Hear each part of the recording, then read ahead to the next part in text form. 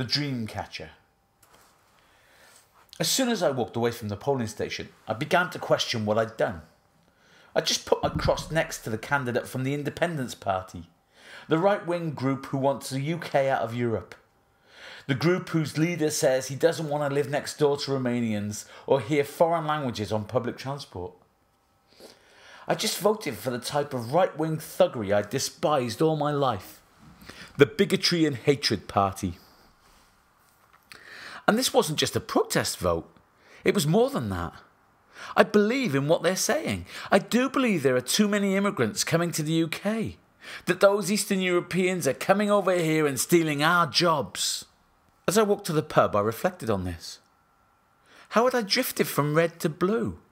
Where had my radical socialist former self disappeared? How had it come to this? I couldn't quite put my finger on when this change occurred. I mean, it was only 6 months ago that I was throwing a tissue box at my television in disgust at some right-winger talking about immigration. So somehow, somewhere, in the last 6 months, my politics had completely flipped around. Jace was already in the pub and had bought me a pint of Guinness.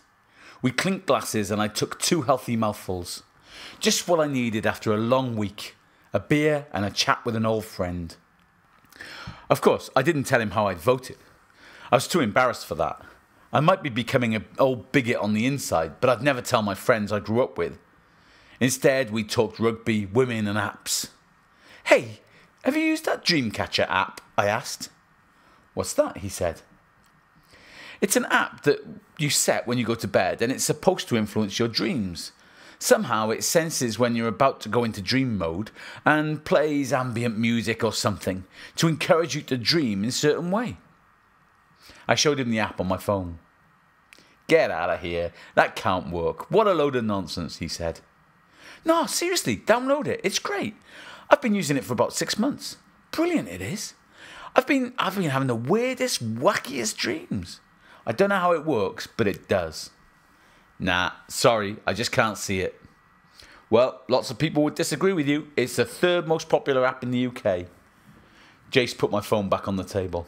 Try it, I said, but I could see from the look on his face he never would. How do I know it's not feeding me some adverts or something? Don't be daft, I said. You're always looking for a conspiracy. Jace smiled and we changed the subject. I didn't care what Jace said. He was always negative, a real non-believer. But I liked my Dreamcatcher app, and I set it up as I climbed into bed that night, knowing that the app, combined with alcohol, made the dreams even better. But that night, something strange happened. I was back in the pub with Jace.